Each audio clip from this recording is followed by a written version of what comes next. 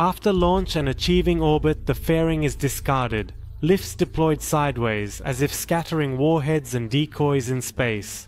Hence, a swarm of identical targets in terms of tech, that is, from the radar perspective, is flying towards the enemy. This complicates the process of their destruction. The nuclear submarines Kalmar, Dolphin and Bori are responsible for delivering nuclear weapons as part of the Russian fleet. Russian nuclear subs are the most secretive part of the nuclear triad. They can strike from any point in the world's oceans, including polar ice, with no obstacles whatsoever.